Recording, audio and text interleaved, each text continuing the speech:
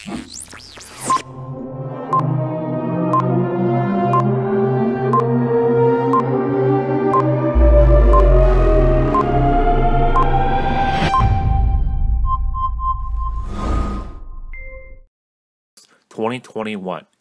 I'll be reading the narration that will be autocast through Facebook and YouTube channels.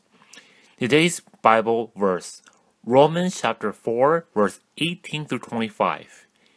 In hope he believed against hope, that he should become the father of many nations, as he has been told, so shall your offspring be.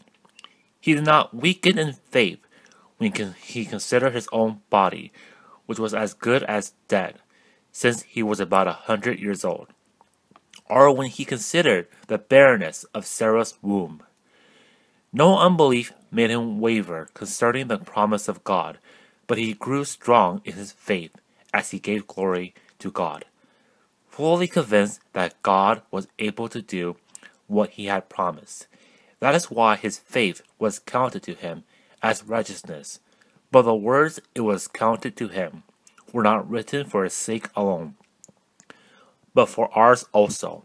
It will be counted to us who believe in him who raised from the dead Jesus our Lord, who was delivered up for our trespasses and raised for our justification.